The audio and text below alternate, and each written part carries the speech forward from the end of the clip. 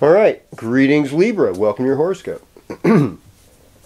So, like Pisces time for you is a time to really dig in, do the work, do hard work, get organized, take care of your health, you know, do a little late winter, pre-spring cleaning, make yourself feel good.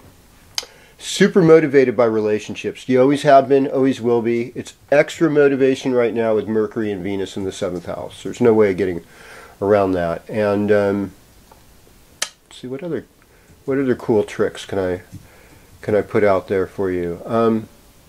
Well, I mean, Moon will be in Aquarius on Monday afternoon through Wednesday.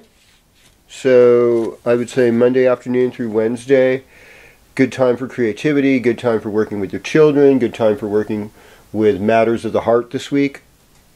And, you know, you got a great position for Venus. I mean, mostly all systems are go. That's what I would say. It's just you got to be ready for anything. And, you know, keep your vehicle in check, too. Do vehicle maintenance this weekend. Because when I see that Mars in the 3rd house, it likes it there, but it, you know, sometimes there can be car, bicycle troubles, whatever. You know.